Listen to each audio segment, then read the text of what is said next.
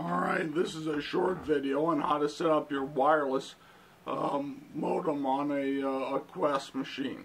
First of all, you open up a browser window and you go to 192.168.0.1.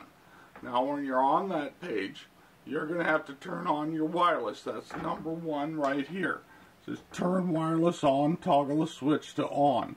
Number 2, you can choose your own name for this connection if you want. I like choosing my own name. You simply type a name in, but remember, no spaces in the name. If it's John's Special Computer, make sure it's all one word with no names. Doesn't matter if it's upper or lowercase, but choosing a unique name will let you pick it out of the list a lot faster. Putting an A on it might help to put you top of the list. I do not use the default key or passphrase because I like to buy used equipment, and the default passphrase is 20 plus letters long, and it's hard to input for friends and family. So I use a custom passphrase. And right here is a button you press to get a custom passphrase, and then you can type that in. The passphrase, I always try to use something strong.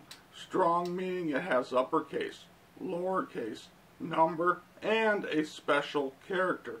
Special character meaning exclamation point, a number, percentage, money sign, or something like that.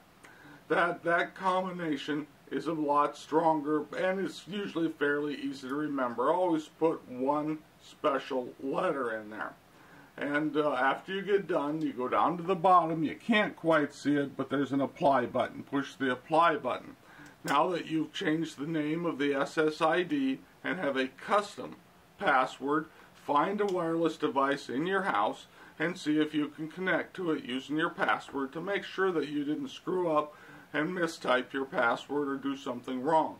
Once you've verified that connection, you simply close this window and you're done.